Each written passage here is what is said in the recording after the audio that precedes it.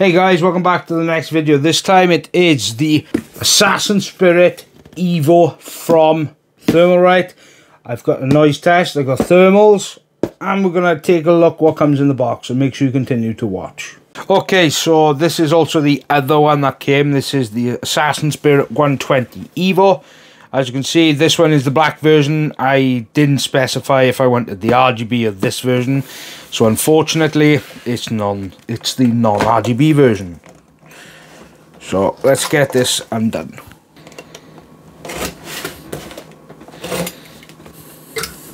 So, okay.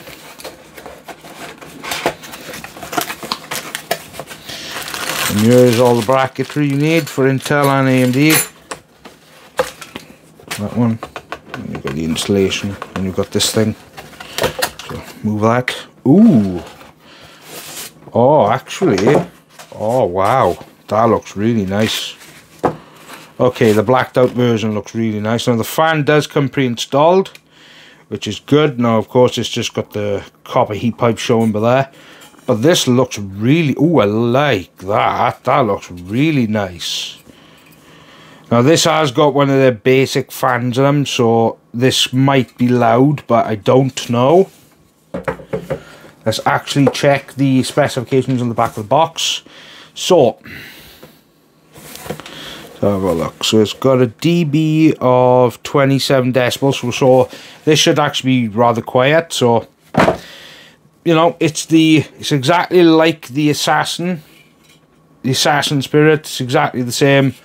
But, of course, it's just blacked out with a new design. So let's get this one installed and see how it sounds, as well as give you some thermal testing on this with the 5900X. Okay, so this is the Assassin Spirit EVO, and this is at 50% fan speed.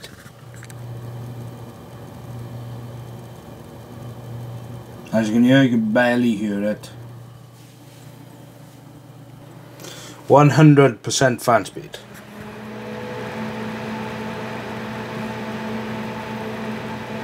As you can hear, it does have a little bit of a whine, but it's not the loudest air cooler I've ever heard in my life. So yeah, that's what it sounds like. Okay, so when it comes to the thermal benchmarks, and I've done two different tests because this doesn't have a very high wattage TDP like the Assassin Spirit 120 EVO. This is more around the 200 watts, maybe 150 to 200 watts. So I've kept the benchmark into my normal set of runs, Cinebench R23, Blender Classroom, Blender BMW, and 3D Mark CPU test. But I've done two different types of tests, like I've done previously in the past. Out of the box settings with the 5900X, and then one with PBO enabled. So 5900X out of the box, 140 watts. These are the results I had during testing. So for Cinebench R23, the idles are 31 Celsius with a max of 70. Blender Classroom, the idles are 31 with a max of 67. Idles on Blender BMW with 31 with a max of 65. And 3D Mark CPU test, the idles are 31 Celsius with a max of 68 Celsius.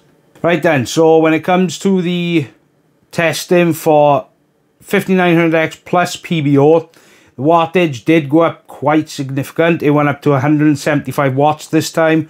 But on Cinebench R23, the idles, again with 31 Celsius, I'd done these tests straight after the others. And the max it hit on Cinebench R23 was an 81 Celsius. Blender Classroom, idles with 31 with a max of 79. Blender BMW, idles 31 with a max again of 79 Celsius.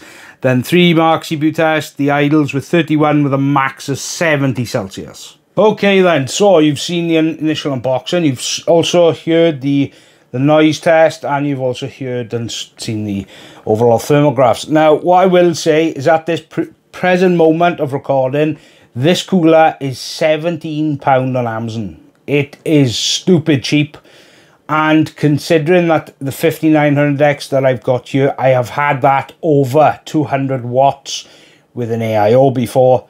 This did really, really well. And is it better than the Assassin King? yes, much better. Better than the Assassin King.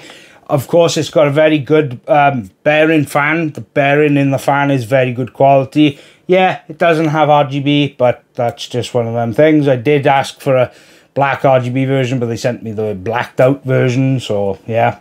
I will say it does look rather striking, but of course, because I got RGB in everywhere, it doesn't look that nice, but the overall aesthetic is very nice, and of course the aluminium on the top of the heat pipes does look very striking. Now when it comes to the performance, it performed very well, and the price is £17, which, come on, for 17 quid you cannot go wrong. This is a bargain at £17, and it performed that well.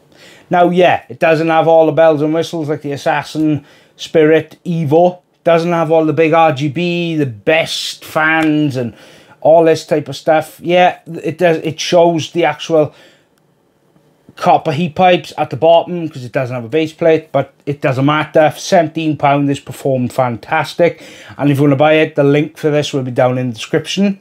And I'd like to say a big thank you to Thermalright as always. Now I have got more stuff coming from them. I have also got AIOs coming from them, so any ones of the new ones you see, I'll be getting them in very shortly, and don't forget to subscribe for that.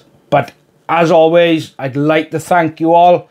Over 1,000 subs now. Make sure you head over to WELSHYTECH.com and have a look, because I've got a giveaway going right now. You have to comment, otherwise you will not be included. So yeah, look, don't forget to subscribe to the channel. Don't forget to like. Please leave me a comment down below for suggestions when it comes to further content in the future.